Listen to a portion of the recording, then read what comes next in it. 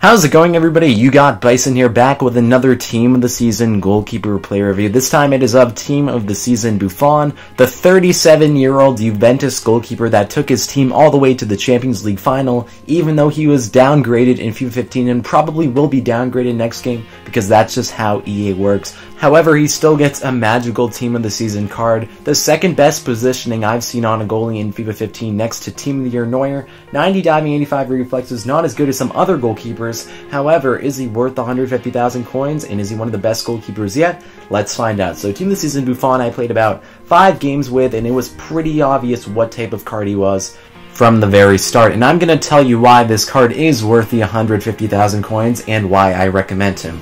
First of all, his 95 positioning is the second best on a goalkeeper so far, and he completely lived up to it. 100%. It was the main strength with this card. He's 6'3", very good height, and takes up a lot of space in net. But what I love about him is that he works in the positioning aspect in 2 ways. One, you can leave him in net and he'll do a great job, and you can bring him out of net and you'll have great positioning and great angles to the ball. Just like you saw in that last clip, how he didn't leave a lot of space on either side.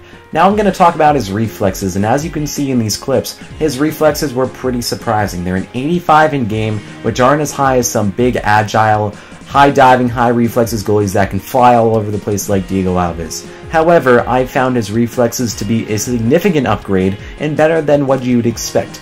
Yes, there will be those sometimes where his reflexes will be a little bit laggy, and he'll dive a little bit later than you would expect for a goalkeeper of a Team of the Season. However, overall I found his reflexes to be pretty quick and really good for a goalie with such high positioning.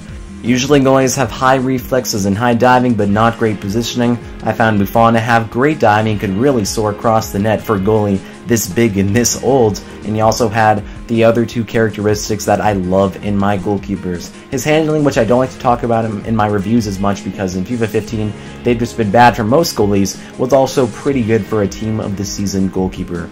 Do I recommend this card over Inform Handanovic, which I've claimed a billion times to be the best goalie in this game so far? It's very tough. I prefer Handanovic because overall he just excels in everything and has better reflexes than Buffon. However, Buffon's reflexes were also pretty good, so you can take your pick on that. I still go with Handanovic, but Buffon, as you see, is a very good card, and I'm very happy he got a Team of the Season because his card this year was a major disappointment.